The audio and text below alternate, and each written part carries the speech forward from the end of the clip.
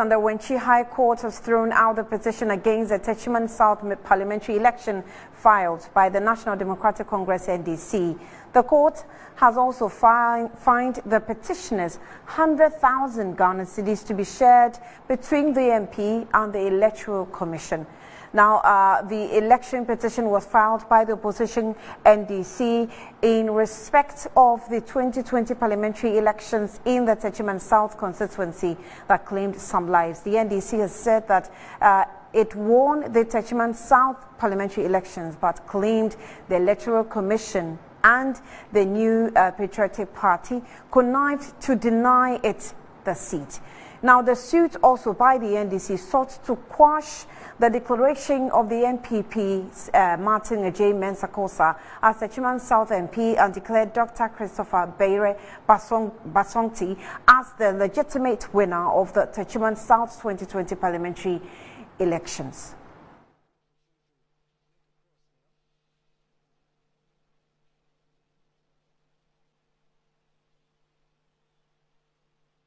Now, Abraham Amaliba is lawyer for the NDC. He joined us via phone for an interview on this development. Abraham, thank you so much for your time, counsel. So, how is the NDC taking this ruling?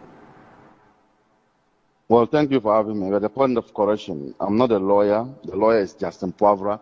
I'm only commenting because I'm the director of elections, and I was in court when the ruling, the judgment was being made.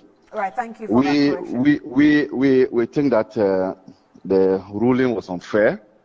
On the issue of whether there was coalition or not at Techiman South constituency, the judge, in our view, erred when he said that he relies on the testimony of the returning officer as against the testimony of the regional director of elections. The reason being that we are of the view that it is the work of the returning officer that we were contesting, or we are contesting. And so, if we brought in somebody who is the electoral director of elections, who came to corroborate our story that there was no coalition, I then find it difficult for the judge to say that he rather relies or he would take the testimony of the returning officer rather than that of the regional director of elections.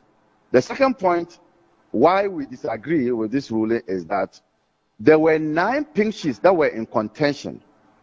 Out of the 9, 6 of them were in variance with the EC's pink sheets. But 3 of the pink sheets, the EC admitted that they were wrong entries. The judge was silent on that. And so we will study the judgment, and I can assure you that based on these 2 grounds, we would appeal against the judgment. So you mean the final ruling was silent on these pink sheets? Exactly. When the EC itself admitted that 3 of the pink sheets were the entries were wrong, just that 6 of the pink sheets were in variance with the EC. So the EC pink sheets were different from our, the numbers in the EC pink sheets were different from our pink sheet. But 3 of them, the EC admitted that, yes, these were wrong entries. And yet, when the judgment was delivered, that was silent. The judgment was silent on it.